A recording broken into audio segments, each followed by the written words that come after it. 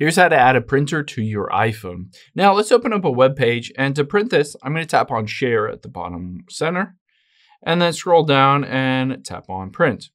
You can see your iPhone should automatically detect a printer here. You can tap on it at the very top.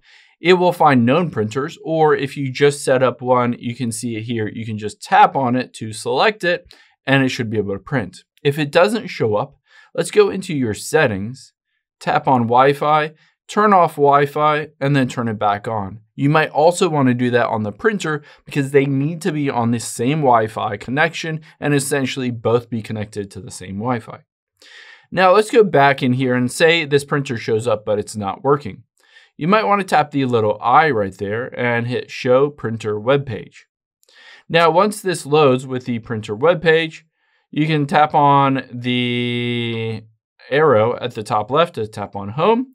And then we could open up, for instance, Tools and Printer Updates and go to Firmware Updates to see if there's an update available for this printer. That could be the reason why it's not working with your iPhone.